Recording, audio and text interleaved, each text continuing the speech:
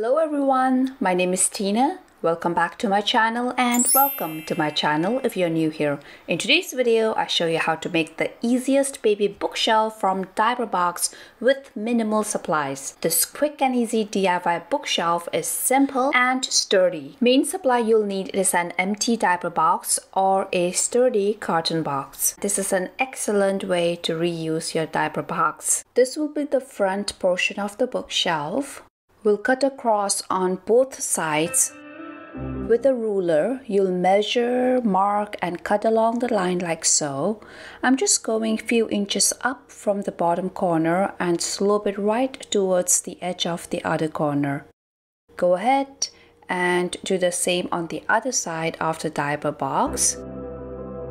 Now, carefully cut along the lines with a box cutter. Next, you'll need to measure and cut out the front of the bookshelf from side to side. Don't throw out the cutout pieces. Progress report. This is how the front of your bookshelf looks like. This is how it looks like on the sides. So simple, isn't it? This is the back side. Then we'll create a divider. Cut off the top flap.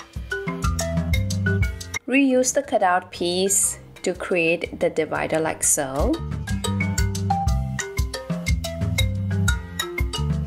For the final touch, we'll cover the diaper box with this very easy to use peel and stick shelf liner from the Dollar Tree. To use the shelf liner, you need to make sure that the bubbles under the liner are removed. The measurement guide indicated on the back of the liner is very helpful to mark and cut.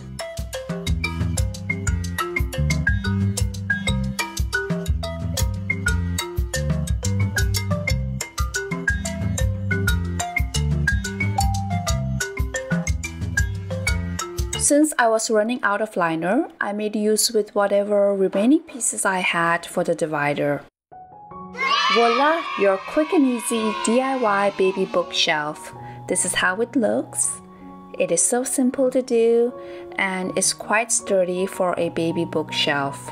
Thank you so much for watching my video. If you found value in this video, please give it a big thumbs up and subscribe to my channel for more quick and easy DIYs. Be sure to watch this video on how to make the easiest piñata out of carton box. You will be glad that you did. Thank you so much for all the love and support I've received. It motivates me to continue on my DIY journey. Until then, stay safe. Bye-bye.